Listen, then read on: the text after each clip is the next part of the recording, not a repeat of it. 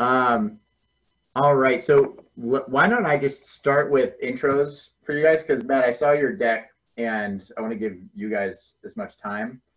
Um, so we don't do it like we do with the racers, where half the time speaking, half the time's pitch review. This is mostly just conversational. So you'll have as much time as you want to speak, and we'll just spice in Q&A as we go through. But I get to intro you. Are you ready? I'm so excited. Sounds so sincere. All right. So I'm going to start with the personal stuff. So for everybody, these are two of my good friends that you're going to be talking to with and colleagues. So this is Matt Gardner and Mitchell Kokko. And Matt, I got to know right when I started working at Idea Center. So even before I was trying to figure out if I wanted to work here, I called up Matt while he was still Oh my gosh, I forgot that. University of Utah. And we hit it off. And then when I started working at the Idea Center, they showed me to my office, and it was just in Matt's office. And so we got to share offices for a long time, and car trips, Vegas trips, lots of stuff like that. I got to know Matt really well, and it was a ton of fun through that. Matt's also a coach, so you're aware. So the Balthazar team has Matt as the OSV coach there. So that means you all can just dogpile him with any questions, knowing that he's a paid member of, he's a paid consultant for all of you now.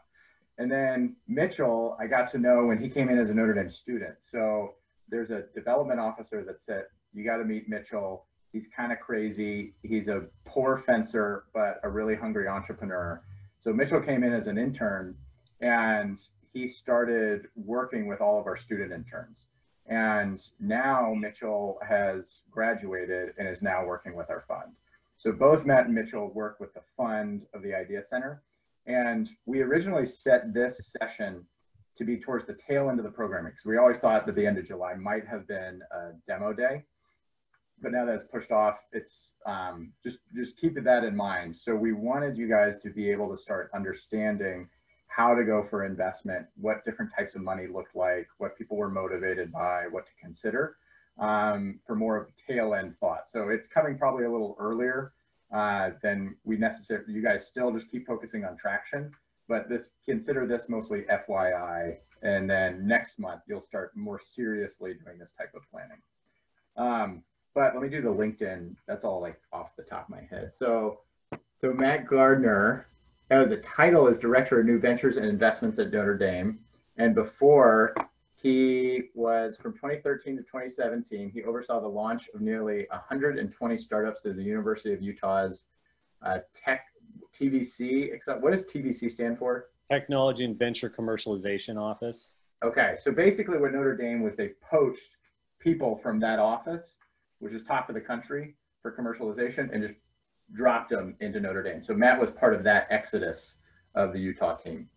Prior to Utah, you worked as a business strategist and director of media for Child Rescue, nonprofit based out of Los Angeles, California, but not featured on this bio. You were also a music video director for one of the Killers music videos, which I should bring up in a little bit, where your mom was head caterer. Your mom was head caterer, is that right? Yes, I had my mom cater it. We had no money. So music video director turned someone trying to save people from sex trafficking turned new venture turned investor. All right, so that's Matt Gardner. And now Mitchell. Mitchell, I love that you have more bullet points than Matt does on this bio. Where did you even get those bullet points from, by the way? I was curious about that. Claire Doherty does awesome job doing LinkedIn stalking. Oh, got it. All right, so Mitchell's the fund manager of the Pit Road Funds. That's the Notre Dame fund. And it focuses on early stage pre-seed and seed investment aimed at accelerating growth of high potential startups. We'll talk a little bit more about what those terms mean, but early companies. And before Notre Dame, he worked at Ecwid. This was an internship leading e-commerce solutions for small businesses worldwide. And he did some other stuff. Oh, wait, okay, this is fun. Recently, Mitchell was named the 2019 Young Entrepreneur of the Year for your work at Notre Dame, Who are you named that by? Brian. So by our VP calls Mitchell the Young Entrepreneur of the Year. All right. So Matt, you can take the screen. Oh, can I? Yeah, you can take screen, and I'll just give you mic. And anybody who's got questions, if you got kids in the background and don't want to go unmute, then just put it in chat. I'll steward it. But Matt, Matt and Mitchell, you guys take it away.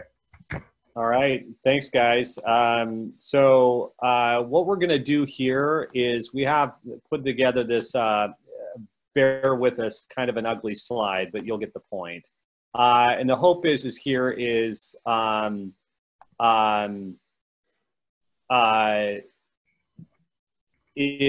this is kind of what we want to talk about. Can everybody see this? Yeah, it's coming through.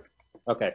So basically, I did a podcast back in Utah it was a group of artists, and the podcast was called The Other F Word, and it was around finance. And the idea is the idea of what we want to show you here is how kind of all the different options of how you can collect investment or finance within your startup company. So the hope is we Mitchell and I, we oversee a $22 million venture capital fund.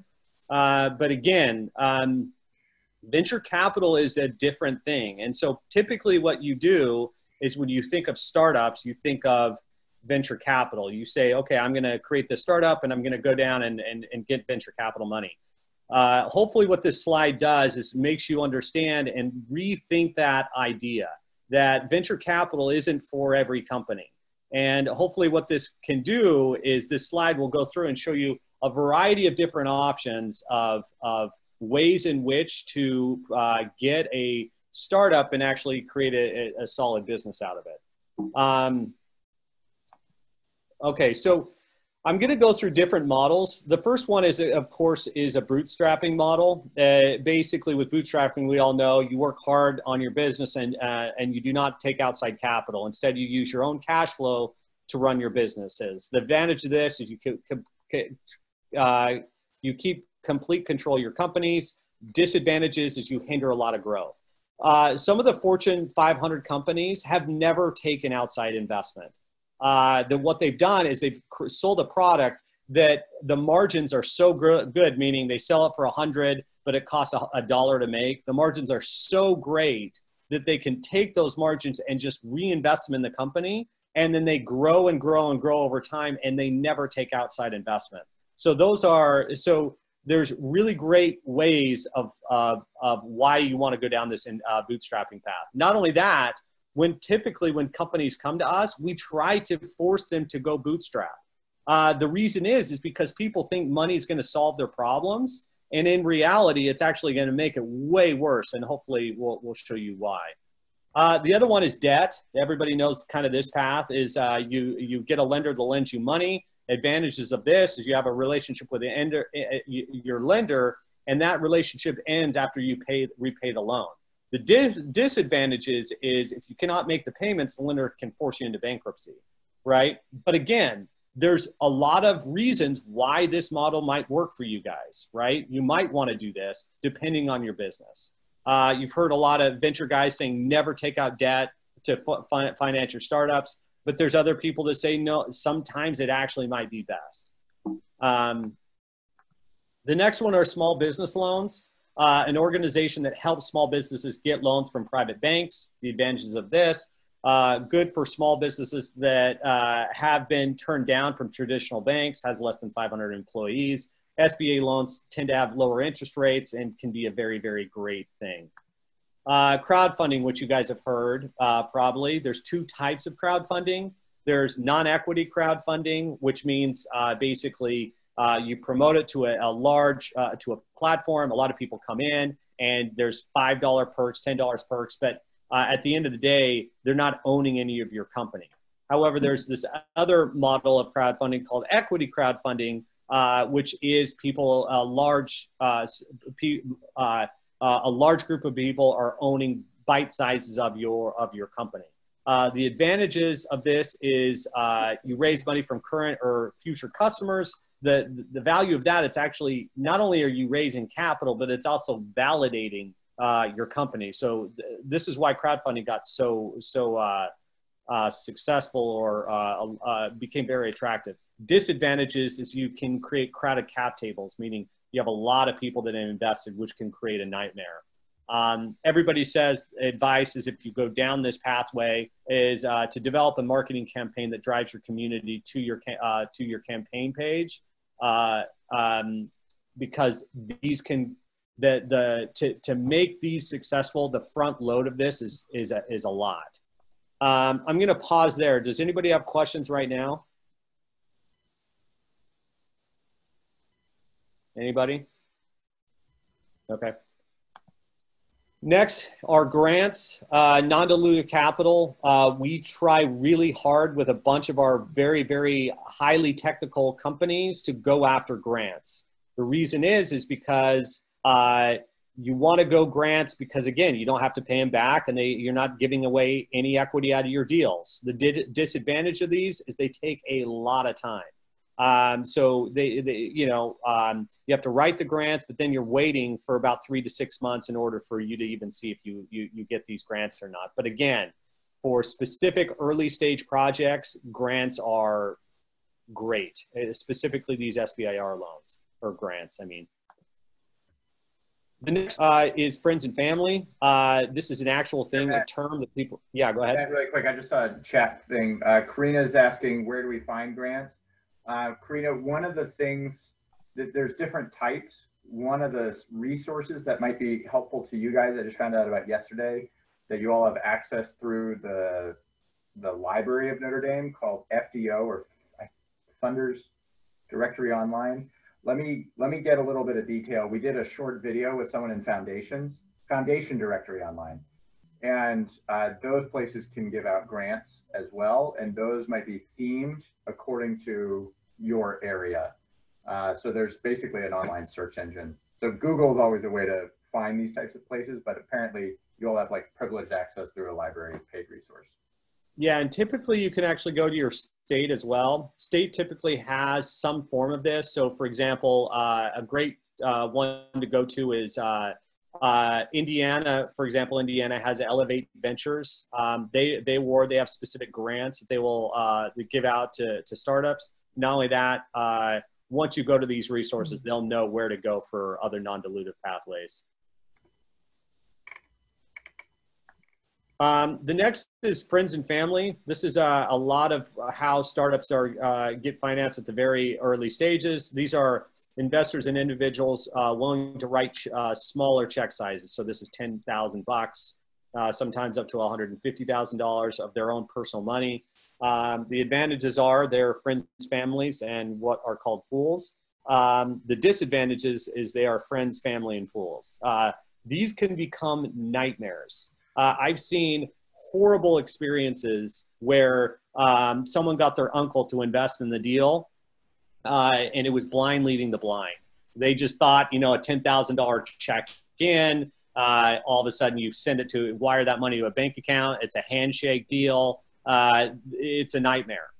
So there's a lot of baggage that comes with this. There is advice when you go to friends and family, try to find accredited investors. Accredited investors are people who own $1 million in assets, not including their home, or make over $200,000 in 2 years in a row. And again, there's a lot that goes in here. You can go ahead and research this, but if you do decide to go to friends, family, and fools, beware of this. But again, it can be a very, very easy way to get initial investment in the door. And investors. So I don't know how much I want to dig into here, but there are, I'm going to break the investors kind of into two buckets: angel investors and venture capitalists. And these are people who that lend their money and are likely charges a principal and interest on your equity in your business. And there are a lot of ways in which investors will invest in your companies, right? So one is they'll say, okay, I'll give you $1 for 10% of your company.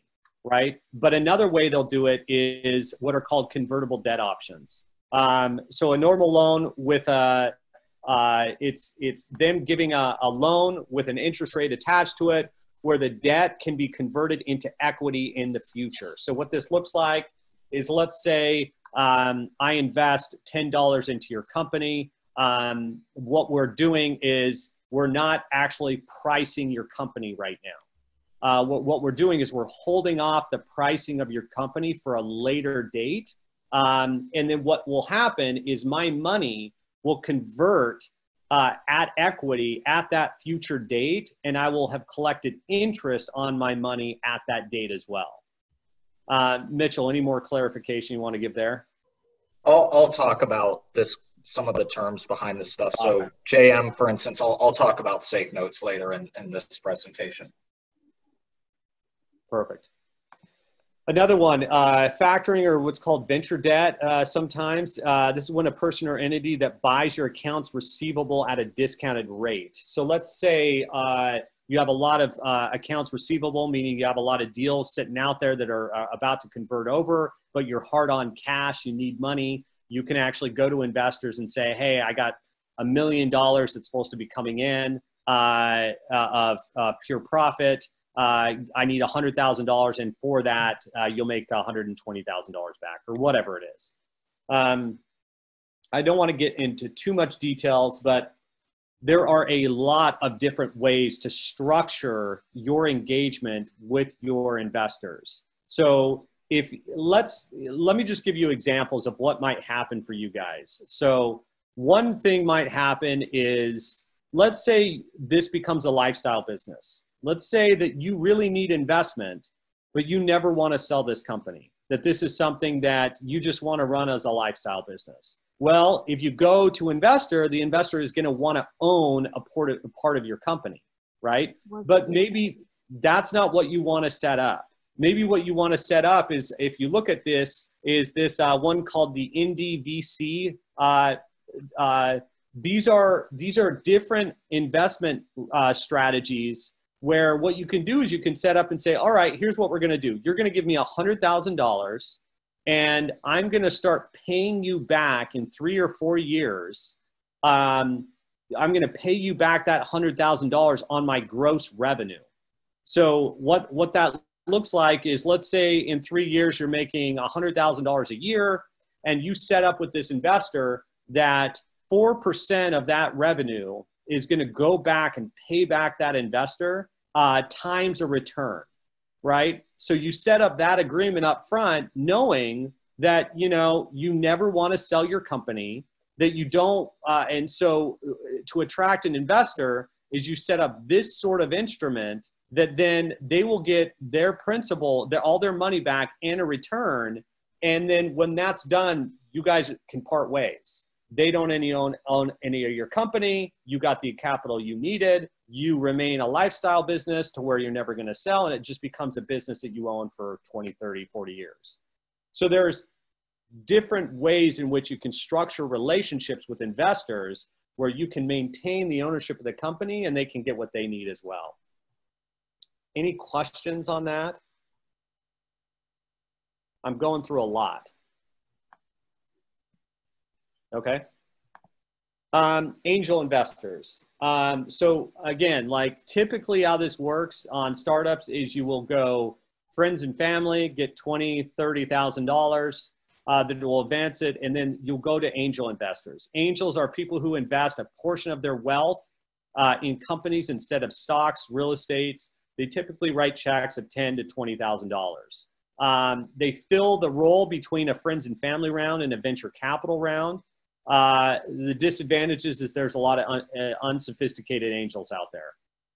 So try to just select your angels carefully. And what you want to do is you want to try to get angel investors that can provide more than just money, that can provide connections, domain expertise, but that can really bring a value add to your business. So venture capital and private equity. I just want to explain real quick the differences between the two. So venture capital and private equity firms both raise pools of capital from accredited investors known as limited partners, and they both do so in order to invest in privately owned companies. Their goals are the same: to increase the values of the businesses they invest in and then sell those companies for a profit. The reason why when we state that you want to really take a look at when you form a startup, is venture capital what you want? You need to understand what venture capital is. And what it is it's a group of people that are investing on the behalf of other individuals. And so because of that, there is a different relationship of what they're going to see your company being than a friends and family or even an angel investor. They are going to have specific metrics that are needed to be hit for their investors. And so you're going to be structured on their timeline if they invest with you, or it's a mutual agreed upon timeline. Let me jump in really quick right there, Matt. So there's a stage of company that venture might be appropriate for. There's also a scope of ambition or growth rate that a venture capitalist might be appropriate for. They're probably not appropriate for a lot of what we're talking about. So I want to redirect a little towards Martin's question in the chat, which is about angels. And the angels, he says, oh, Mitchell, you already responded to it. Actually, let's share the question out though, so everyone kind of sees the dialogue a little bit. So Martin was essentially kind of asking how angels operate. Mitchell, why don't you just verbally explain what your response was? And yeah, so with angel investors, you have to remember basically anyone who qualifies as an accredited investor, as Matt shared early, can be one. So there's going to be a really wide range. We work with groups like Queen of the Angels out of Ohio. That's a conglomerate of several hundred accredited investors where the group as a whole might see deals, share them out to all the angels, and then people who are interested can raise their hand and say, hey, I'd like to invest in this deal. Let's talk terms. On the other hand, we might work with an individual who spent 30 years in the RV industry, has made a lot of money, is retired, and now wants to invest in the RV industry, or wants to invest in audio around the industry in a space he knows or with people he knows in the area he knows. And an investor like that is more likely to not be working with other people. They'll be kind of just working on their own to find deals, and usually they'll source their deals through trusted parties. So it might be an organization like the Idea Center, where the local angels know that we have deal flow and they'll come to demo days to see what we have. Or it might be colleagues that they had while they were working in industry, or friends or family. And yes, angels do usually want equity. Most angel investments will be, and I'll dive in later into the actual terms of how they like to look at deals, but they look to do equity investments for the most part. So another question, what are the conditions you believe could be satisfied before raising a growth round, AKA to scale? Example, product market fit, business model CAC. It's a great question. And let me actually pull this up here. Let me see if I can have.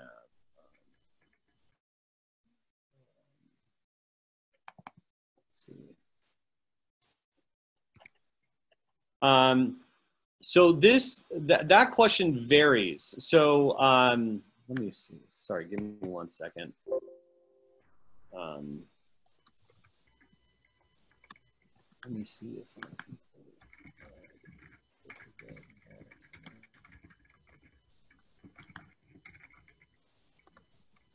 Okay, here it is.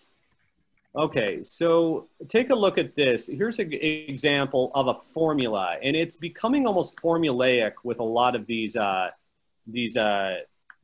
venture groups. So take a look at this slide. Can you guys see it? Yeah, hey Matt, are you going to be sharing this deck? Yeah, I could. Yeah, for sure. Okay, that'd be great. Let me. Okay. Okay, so can you guys see this? Here's a better one. Let's use this one for example.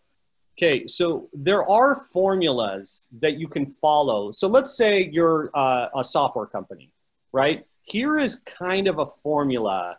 And again, I want to preface this way. To Mitchell's point, if you're going angel, right, there are really, really sophisticated angels and there are really, really not sophisticated angels.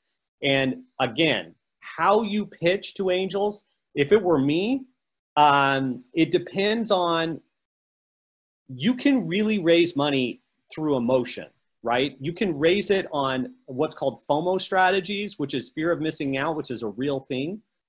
You just say, hey, this deal's going to go quick. You know, you create a FOMO mentality. That really works. But there is a sophistication to angel rounds if you guys are interested. And this is kind of it. We can walk through this. So if you're at a friends and family round, typically you're at a, let's just look at the stage. You're at a hypothesis, meaning, hey, I got this idea. You maybe have what's called a wireframe where you've built out what it looks like. ARR means annual recurring revenue. You have the company has made zero revenue. MRR means monthly recurring revenue. You might have a few bucks in the door.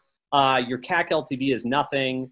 And then what you want to do is the value of your company ranges from, let's say, $1 million or $2 million, and then round size is around 50,000 to 500,000 bucks, right? So this is kind of what you're raising it on.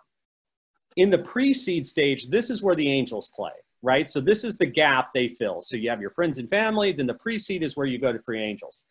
In the software area, you should have something like a minimal viable product that your dad helped you build, right? So you went to your friends and family, you got 50K, you build out some minimal viable product.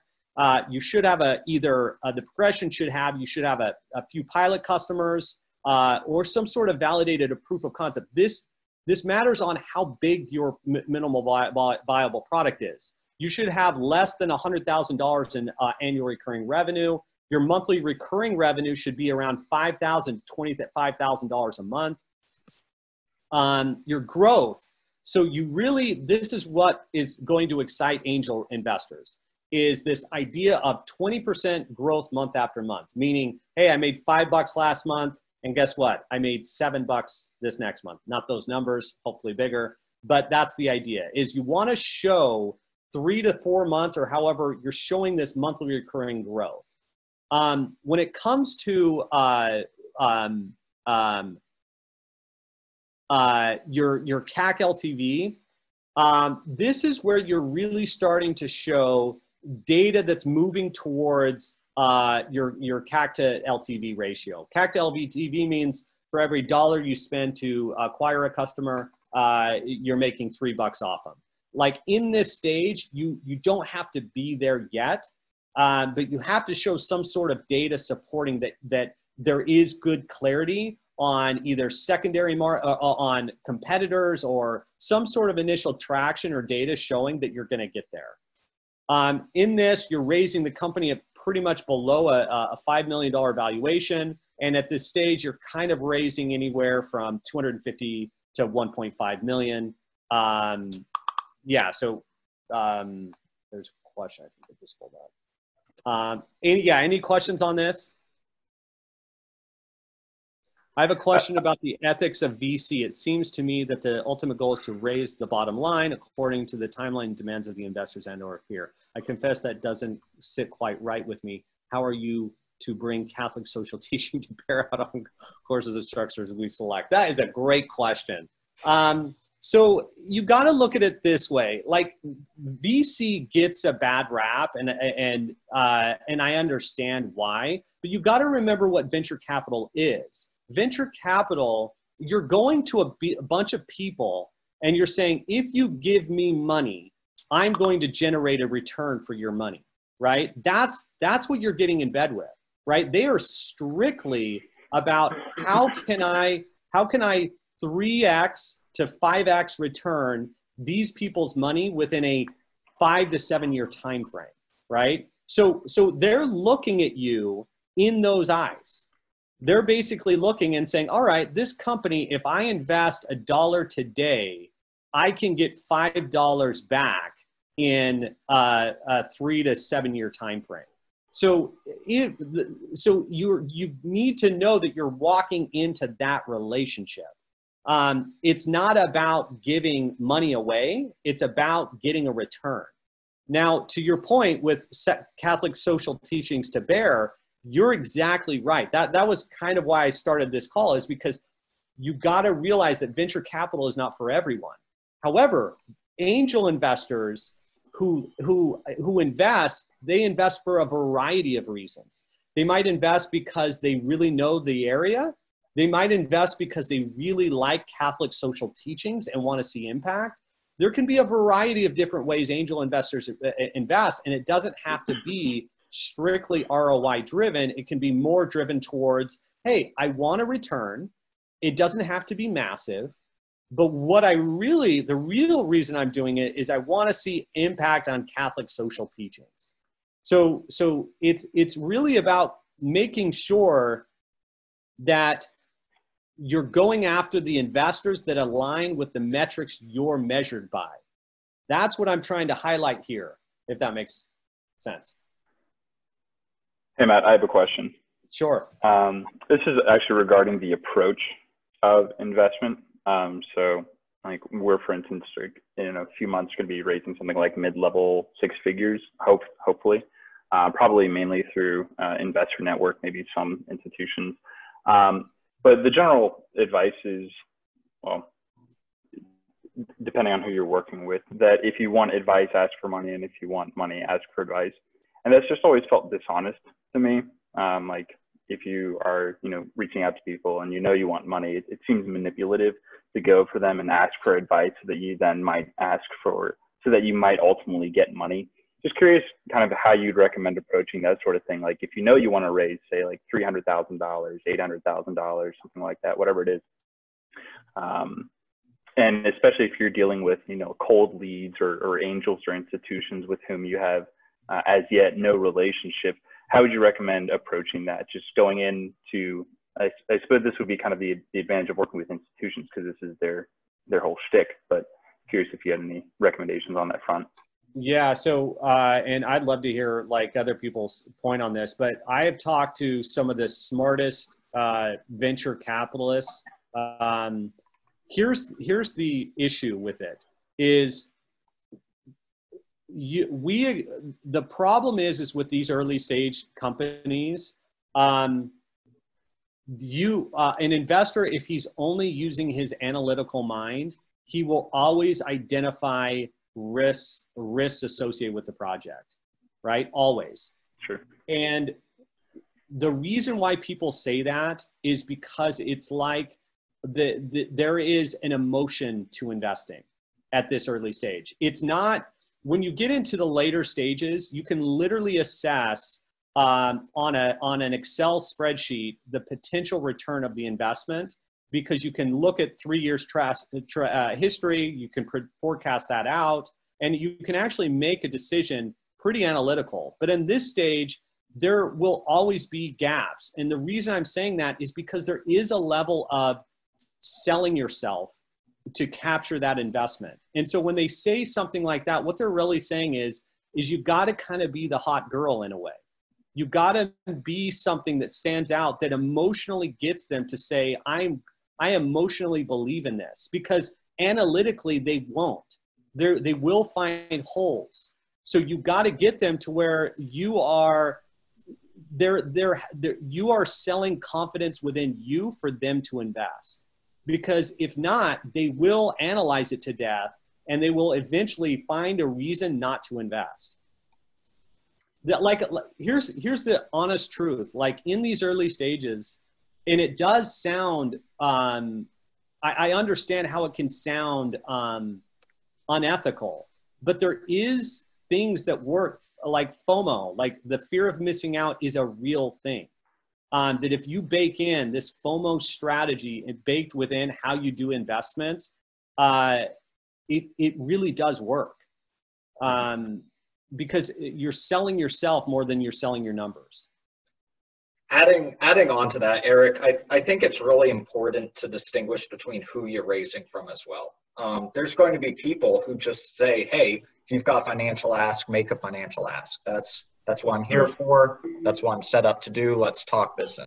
There's also going to be people that really want to help you out, that believe in your mission, that might want to put money in down the road, but their primary role is going to actually be offering guidance. And that can come in everything from helping you structure your board, helping you understand channels to get to market, helping you understand opportunities for growth, the industry, your competition, whatever it might be. And so when you're raising money, you want to, referencing back when Matt talked about friends, family, and fools, what you want to try to do is actually stack the people who are supporting you financially with people who really understand your market, are sophisticated and not unsophisticated. And so a lot of times you'll find those people through conversations with industry experts where you might reach out and it's not a disingenuous, you might not even be looking to raise money from them. Instead, you're looking to understand their insights, and they might then want to give you money because they see that you're coachable, you're approachable, you're someone who, you know, has integrity, who seems to be going about the business the right way. And that can be attractive for a lot of investors. And so just remember that there's a lot of factors at play to this idea of emotional investing. And so that's why there's often that comment of, hey, if you ask for guidance, you'll get money. It's not this idea of going to a venture capitalist and saying, just give me guidance, because everyone knows, okay, you're not approaching unless you want money. It's more about people who might be supporting you in other capacities that may also be capable of and interested in giving you money. And that's where that comes from. Gotcha. Thanks, guys. Anything else? Yeah, I mean, I've got a bunch of questions, but I don't want to, if you guys still have no, go ahead. Presentation to go. Okay, so if this is going off track or if we need to take it offline, that's fine. Just let me know. So we bootstrapped, essentially, we have an enterprise SaaS software. We bootstrapped it this far. It is live and functioning. There's still a ton of tweaking that needs to do, but we finally got results back where we're actually showing impact. And impact in a great way. Of course, the next step of extending it past, you know, the beta testing. Here, JM, just give a few details on like the user base you have and some of the impact. So the product serves, the enterprise version of the product serves a diocese or archdiocese. It you know, provides some of the basic needs around a diocese, but at the same time, the underlying feature or the underlying impact is that it increases ministry activity and ministry engagement. And then the proof that we just gotten is that does increase the donations. So we're seeing crazy results on it now that we have one enterprise, a whole diocese rolling with it, which is fantastic. And then we have the same model for parishes on a condensed model. Now, it's a lot easier to sell to a diocese for us because that's been our history. We were an agency first and we're pivoting to a product. We have the relationships with dioceses. But that sale to a diocese is a longer pipeline. It takes a little more time. So my question is this, we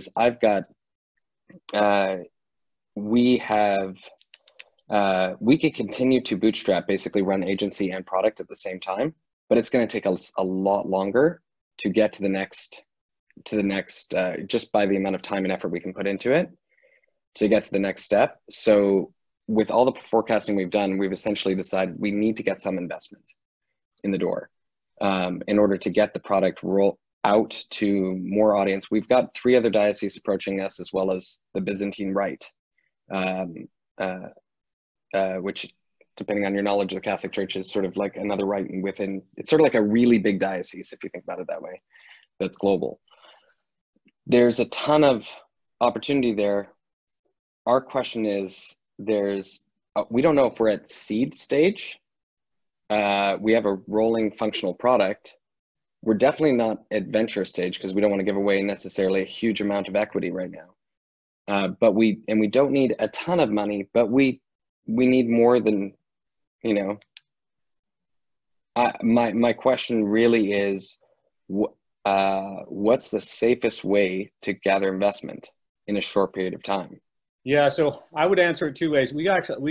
So we are dealing with a company, well, we dealt with it and we kind of solved it, but we have a company that was selling to cities and their sales cycles were really, really long. Mm-hmm. And we luckily got the foresight from another company that was dealing with the same issues that they were having. It was becoming impossible for them to raise a Series A round. Mm-hmm. The reason is because, again, understanding how venture works, once they place money, they need to show a 3 to 5x return within a time frame. Mm-hmm. And when you have sales cycles that are long, it might cause you to actually not even have the ability to raise venture, depending on again, it's not only understanding your sales cycle, but it's understanding the potential market growth. So there's two factors in this, right? So if you have long sales cycles, that's going to cause the idea of how fast you can ramp your sales not to be compelling for venture. But I'm curious as to what your total TAM is as well in the market you're in, that you're going to reach a ceiling that venture is not going to be compelled in either. So you have two factors that I'd be curious to look at is how long of a sales cycle are you talking about, and what is your total TAM? Because those two factors might just make it to where venture is not even a possibility. And that's still okay, because then what that does is it creates a new strategy. Maybe what you want to do is go angel to private equity, right? Mm-hmm. So maybe what you'd want to do is raise an angel round that the angel investors understand your sales cycle issue, but also understand your TAM issue. But what you do is you run the business not based upon growth, but raise it on the idea of EBITDA. So what you do is you inject capital, make sure your EBITDA is staying strong, so that then you're attractive to private equity down the road and inject larger capital investment down that path. So I would look at it that way, is to make sure that what is your TAM? Because again, these guys need to show insane TAMs, and they need to show a pretty decent monthly recurring revenue. So if your sales cycle can't hit those, I would raise around a very sophisticated angel group that doesn't put you in the path of venture, but more put you in the path of either more angel rounds or eventually private equity. Yeah, that's exactly the path we're running. The other piece is that we have this unique opportunity being a mission-oriented product that actually happens to be a fully functional SaaS product with all the benefits and features on that side, and value to investing, or to investors, valuable to investors. But there's a whole missional angel group that, because the proof that we're showing is, hey, we can make more money for a diocese and a parish, even in the midst of COVID and scandals. We're very close to being able to prove that. We've got a whole other group that would angel invest and say, hey, I'd donate to an organization, but why would I might as well invest in, an organization, have a likelihood of return, or we can come up. I mean, we're working with one who there's a donor for the diocese who, it gets complicated and it's unique. So maybe I give you a call and take it offline, but we have a donor to a group that would see it as, hey, I'll take an investment in your company, but I'm also going to get the diocese on board because I'm the largest donor to them. And let's do that. Investment goes into, if there is a return, it'll go into an endowment for the diocese. Anyways, there's a ton of options. There's so many options. Another one I can think of is, okay, so you could go, it's called a share note. This is... Just really quick, we might want to take this one offline. Okay. Yeah. Because I know you only got 15 minutes left. It's unique. Yeah, let's do that. Yeah, I mean, these are awesome problems to have, so way to go on that. I'll give you a shout later. Okay.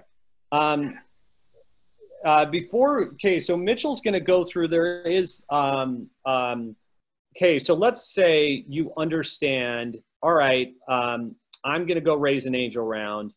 I need $250,000 invested. Now we kind of went over like the idea of like, all right, so either I'm going to invest the $250,000 for, an investor will say, okay, I'll give you $250,000 for 10% of the company, or I'm going to give you $250,000 for a future date of value. But again, there's so many devils in the details now around what this agreement really looks like. So Mitchell can go. Mitchell, do you want me to share screen, or do you want to? I can share it. Okay, so Mitchell's going to go through. Once you have that understanding, there's all these terms that really matter to set up a really successful partnership between you and your investor. So it's really critical that you guys are aware of kind of this structure. So. Okay, can everyone see the screen? Okay, so the first term when you're raising money, the goal of this is really to give you some quick understanding of what you need to be looking for, regardless of whether you raise from an angel, from venture capital, from private equity. These are terms that when you take dollars in that you need to understand. So that way, as you're looking to negotiate, these can make or break a deal for you.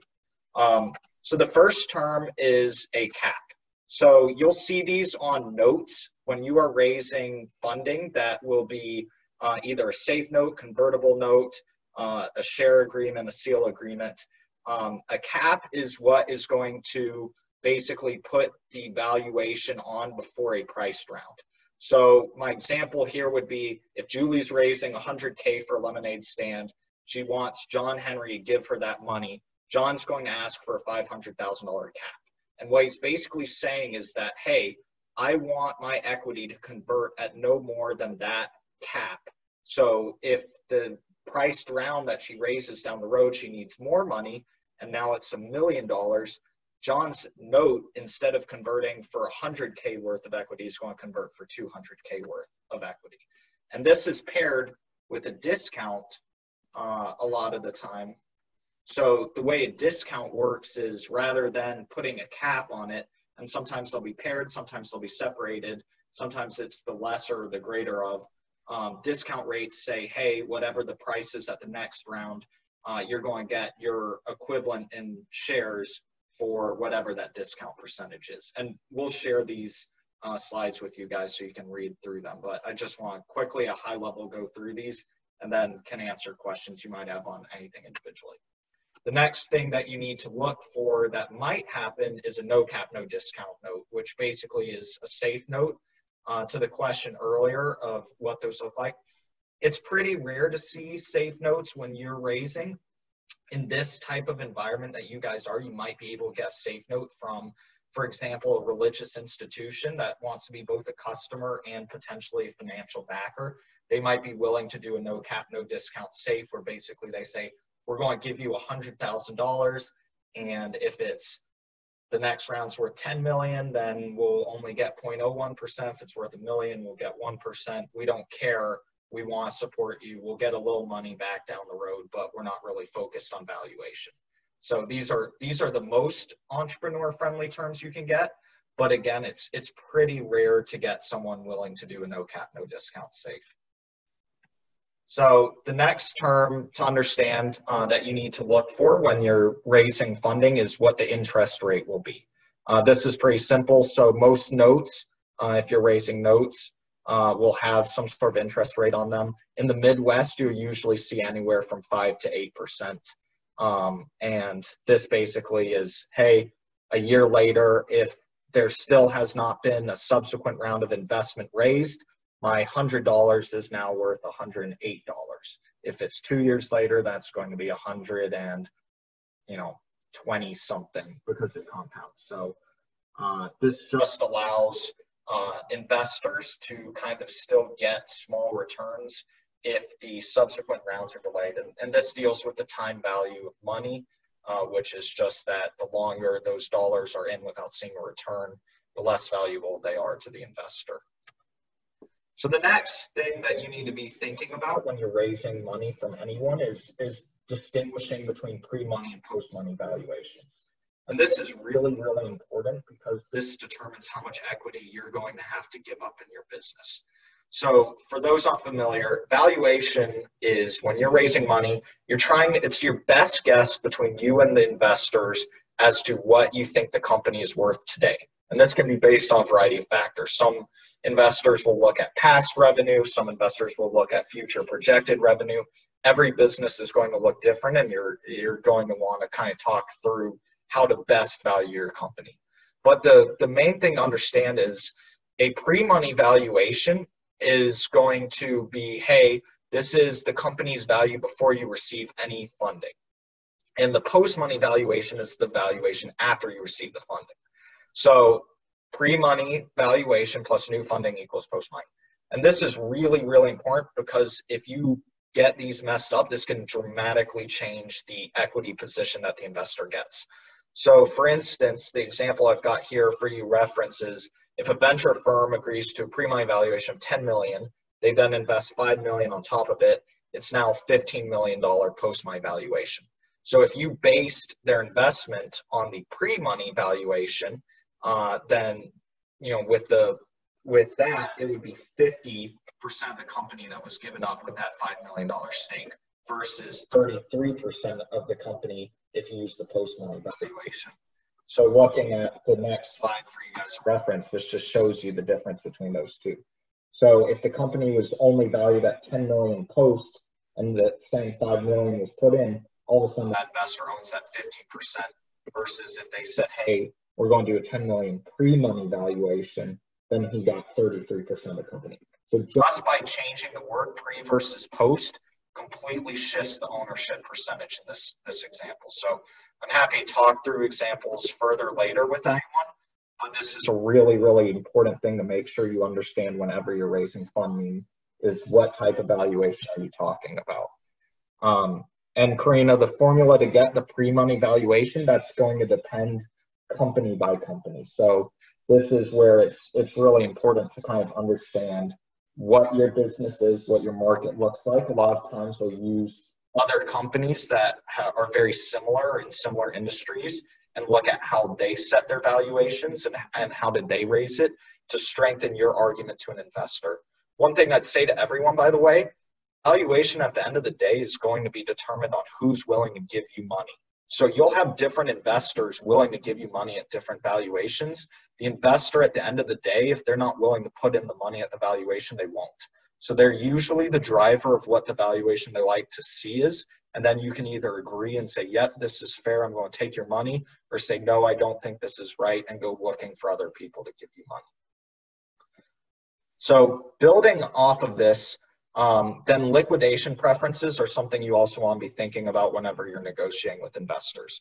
Liquidation preferences basically determine who will get paid and when they'll get paid, and they're also relevant whenever you exit a company. 1x is pretty standard, but if you go raise money, for example, from a Tim Connors with Pivot North Capital, who's a very successful investor and backed a lot of major name companies, he's probably going to have stiffer terms because his money also comes with a much larger network. And so he might ask for 2x liquidation preferences or 3x. And that's something you have to consider is, hey, is the value I'm receiving from this investor worth a steeper liquidation preference?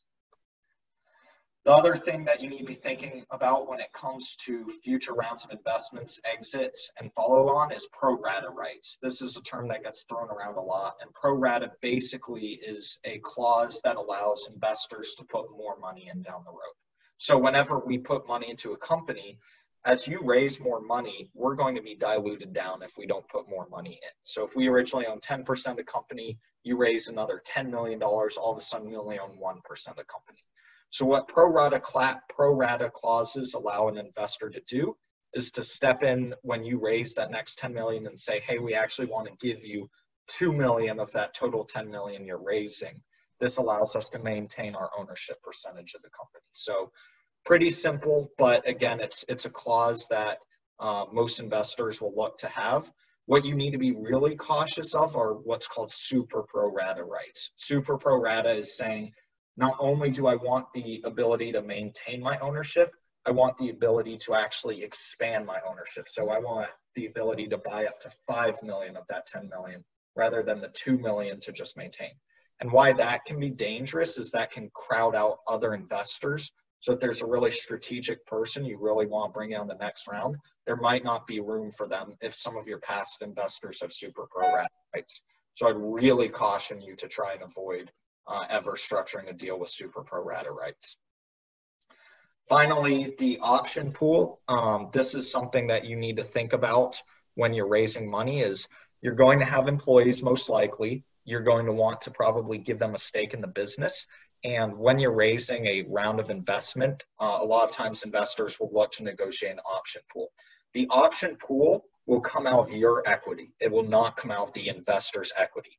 So this is really important to make sure that you're figuring out the right size of the option pool, how that will affect your ownership, and how that will, do you have the right amount of equity that will incentivize your employees? Will you be able to retain talent versus giving up too much of the company, crippling your ability to raise future rounds of investments? Pretty standard option pool sizes in a round are usually 10 to 15 to 20%, depending on the type of company that you're on. And again, this is something that kind of varies individual by individual. And Mitchell, let me jump in real quick. So just to get a time check, we have 2 more minutes. We have a session right after this for everyone's awareness. This is the one for those thinking about going nonprofit or for-profit. Napa Legal Institute is helping with that. John Cannon's jumping over there right now. So I'll stay on this one if this one runs a few minutes long, but feel free to start transitioning over that one and know that John Cannon's kind of emceeing and ready to field it. Okay. Yep. I went through quickly. We're basically done. Just be very careful when you're thinking about your board, who's on the board and how you compose it. Your board of directors is going to have governance over the company. So making sure that you have the right board in place is really important and something to spend time negotiating and getting right in the deals. And then vesting as the last thing is this relates to your employees' option pool. You probably want to make sure whenever you're negotiating investment that you're negotiating the right vesting schedules, both for your option pool and for yourself. A lot of times investors won't be willing to put money in if you don't vest some of your own equity to ensure that you'll stay with the company, because especially in early stage companies, you as the founder is the lifeblood of the company, and without you, the business is most likely to succeed. So that was a really quick 10-minute through a ton of terms. We'll make this deck available, and I'm also happy to chat with anyone individually about specific terms. I know that was a lot. Mitchell, Matt, thank you guys. Thanks. Thanks. See ya. Thanks, guys. Thanks. See ya. Matt, Mitchell, I've already gotten requests for the pitch deck on this one, so I think that's a pretty good signal of interest. Henry, this is what I meant to show you yesterday. Paul will be joining us in August, as should you guys, to bring his, and he'll bring his portable humidor. Yes. Oh, there we go. That's the office man. humidor. I've got the home humidor. It's like Ron Burgundy. I want my office to smell like rich mahogany cigar. I'll have to bring some of the cigars you can only get in Canada when I come down. Yeah, we need to make this a party potluck. Yeah. Okay, we'll see you guys.